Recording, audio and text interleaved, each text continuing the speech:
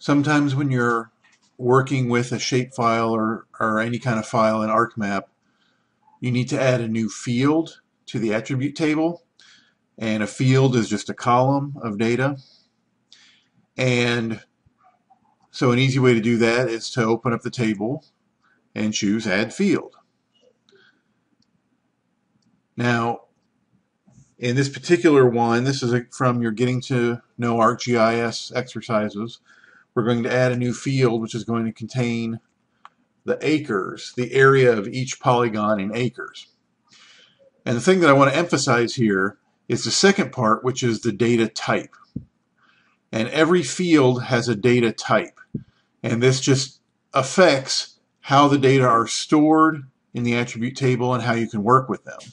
And sometimes this can lead to confusion, and I just want you to know what this is. So you see you've got all these data types here: short integer, long integer, float, double text, date, blob, raster, GUID, I don't know what that is. But each of these have some limitations on what kind of data they can hold. So for example, a short integer can only hold whole numbers, right? Text is can hold really anything, but if you enter a number in a text field, it doesn't see it as a number, it just sees it as some text.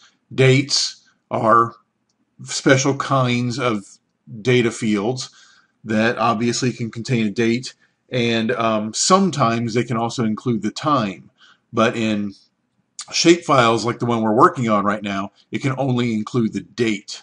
If you want to include the time, you have to put a table into a geodatabase. So it's a long story, but you get the idea.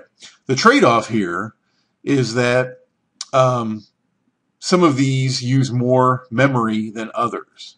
And so if you're only going to be working with integers, you could set a data type to a floating or a double. These are data types that hold numbers with decimals, but they also require more memory. And if you know that you're only going to be working with integers, you can just choose one of these integer types, and it will use less memory and it will run faster and be more efficient. But a lot of the time, if you're going to be working with a number, it's going to be a number with fractional values, and so you need to use float or double.